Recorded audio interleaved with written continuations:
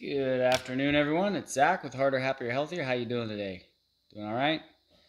I wanted to talk about it has to be a super sensitive subject because every time I bring it up on my Facebook group, somebody loses their shit, and it, you know, people keep saying, yeah, and I think it's probably partly Paul Saladino's fault, and Paul might have some sort of specific problem with him where he thinks that he needs fruit, and there might be some other reason why he's requiring this however many grams of carbohydrates a day to be meat based. um, I I post some studies or a link to some information about a study, or like Sean Baker's videos about this new study that just came out.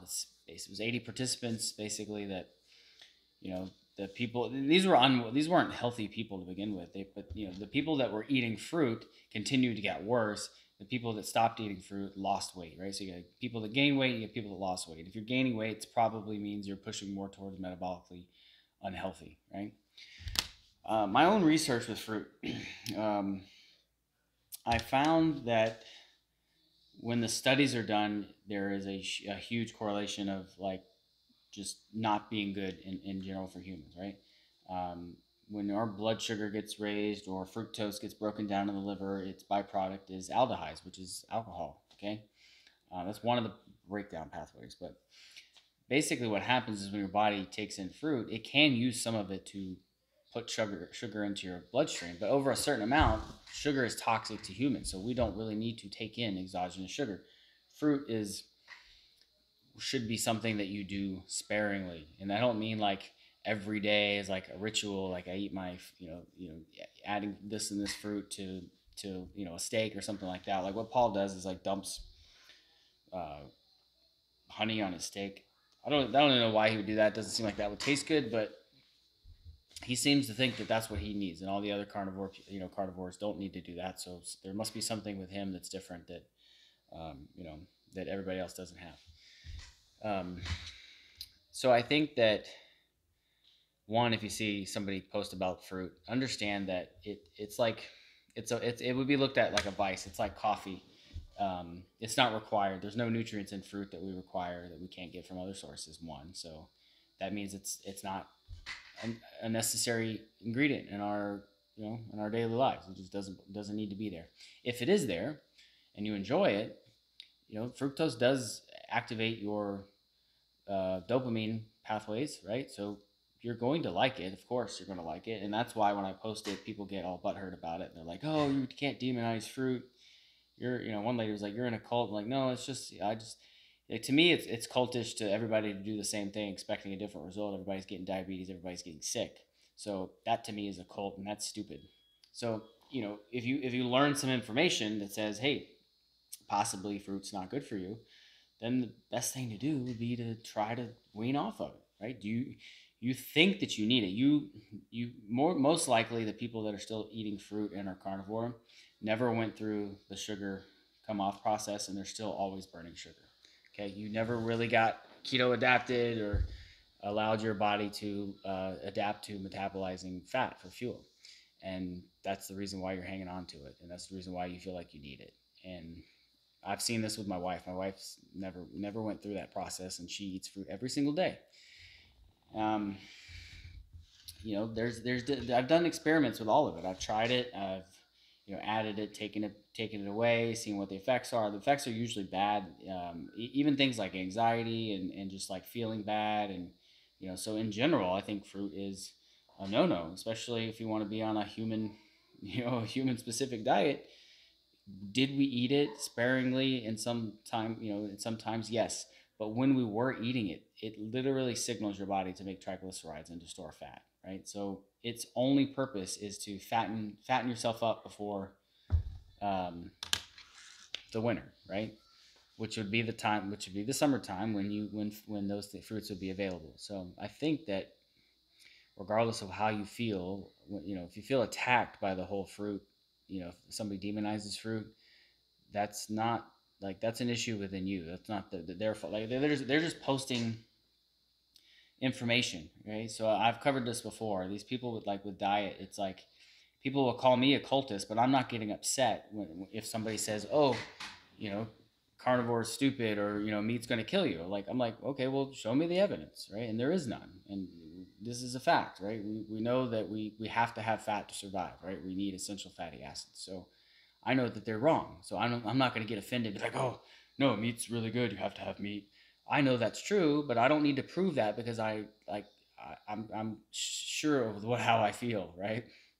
And there's none of that on the internet. Everybody's just going from like this new idea to this new idea, and oh wait, well, fruit's good, fruit's bad, and eggs are good, eggs are bad, and people are just ready to jump on the bandwagon. And when you do that and you're not listening, right? I shut up and listen, right? Somebody shows me a study, I'm going to listen to it. I'm listening to every word of it, and I'm going to compare it to other things that I know. But I'm not going to get mad at the person who posted it. If somebody says, "Oh, meat's going to kill you tomorrow," right? I would be like, okay, well, maybe I should listen to this. That's fine. Let me listen to it. And then I also need to know where the person, who the person that's saying the information, where they're coming from. Okay, I've said this before. Don't take nutritional advice from anyone you wouldn't want to look like. Okay, if somebody's on the internet and they're all puffy and fat and looked inflamed, and they're one chocolate chip away from diabetes, maybe you shouldn't listen to what they're saying about whether or not fruit's good or not. Because if they're telling you fruit's good and they look like that, the results don't really line up. Okay, so listen to people, and you also need to take into account things like maybe they're skinny, but does that represent health to you? Because it doesn't to me. How does their skin look? Are their eyes white? Do they have, if it's somebody's a big bodybuilder and you look at their back, see this right here? Do you see any red bumps, right? That's because I don't take steroids, okay? So when you see somebody who's all big and they got like blotchy skin and like little bumps and like little patches of like it looks unhealthy, that's steroids, right? So maybe you shouldn't listen to them. So you got to look at the whole picture. Okay, don't just take anyone's advice.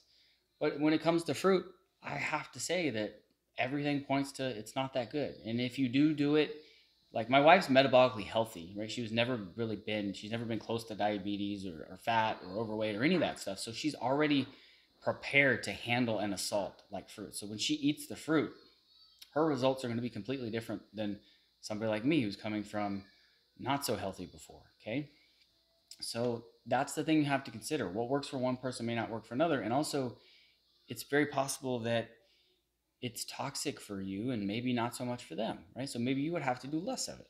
Okay, so but in general, it's not required. There's some.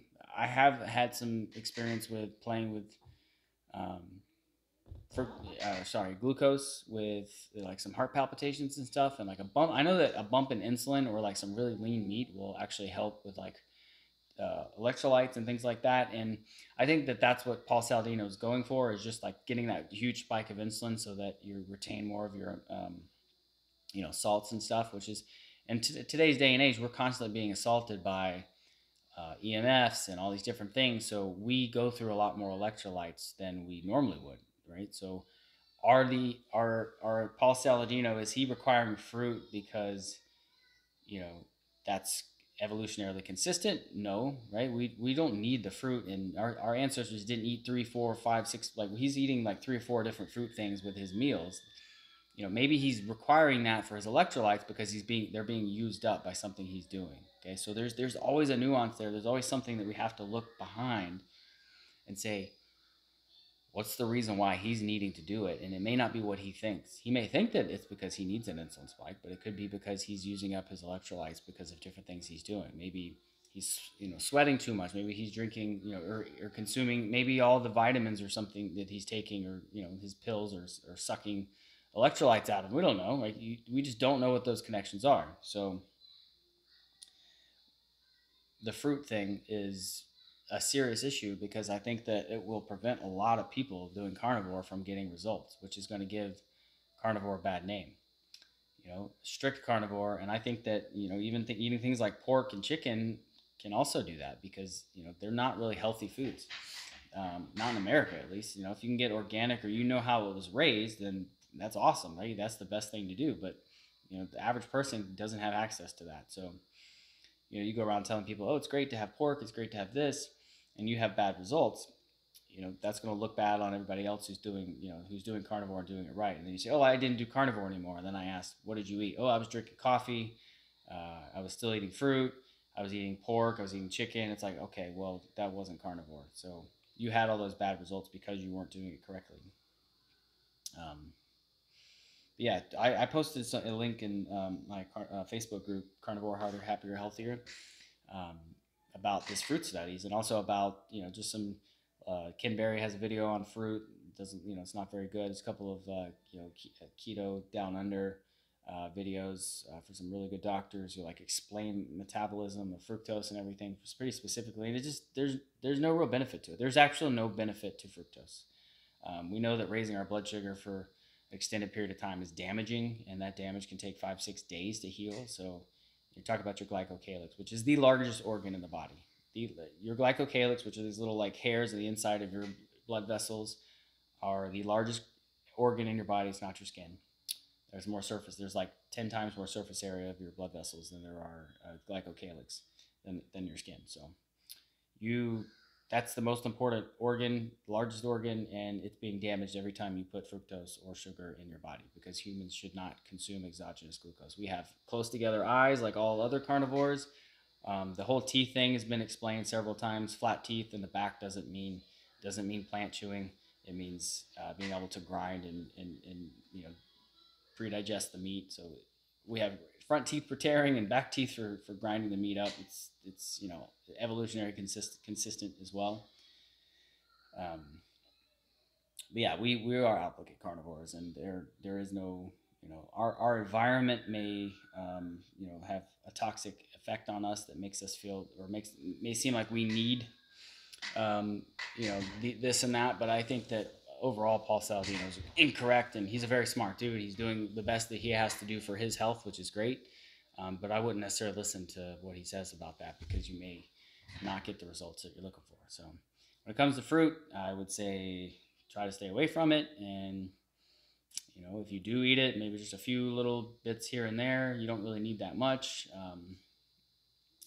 Try to gather as much information on it, right? And don't just listen to somebody who says, "Oh, fruits are good because first of all, I know fruits are bad for us because the government tells you that you need 6 to 8 servings of it a day." Okay, if the government's telling me to do something, I know I need to do the opposite, right? So just because in general the stupidity of the people that run the government, and just by nature their indications of what we should do are just always wrong. Okay, and maybe they have good intentions, maybe they're evil, I don't know, but either it's ignorance or evil, one of the two. But we don't need fruit, and it's not required. Meat is required, so eat more of that, and I hope you feel better. Talk to you soon. Bye.